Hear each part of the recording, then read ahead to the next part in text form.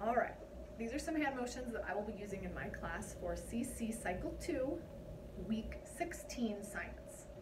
This is our sentence that is, what is Newton's first law of motion? So I will have some hand motions throughout the sentence that we can do.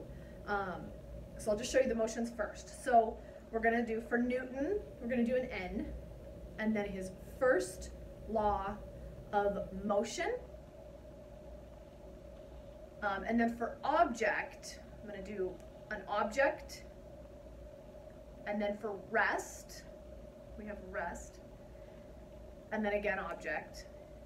Tends to stay in motion.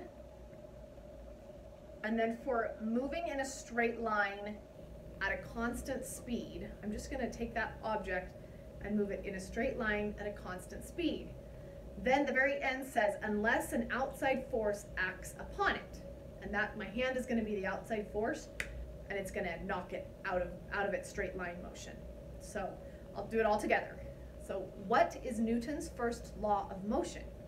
Newton's first law of motion states that an object at rest will remain at rest, and an object in motion will continue, or tends to continue moving in a straight line at a constant speed unless an outside force acts upon it. All right, let's do that one more time. What is Newton's first law of motion? Newton's first law of motion states that an object at rest remains at rest, and an object in motion tends to continue moving in a straight line at a constant speed unless an outside force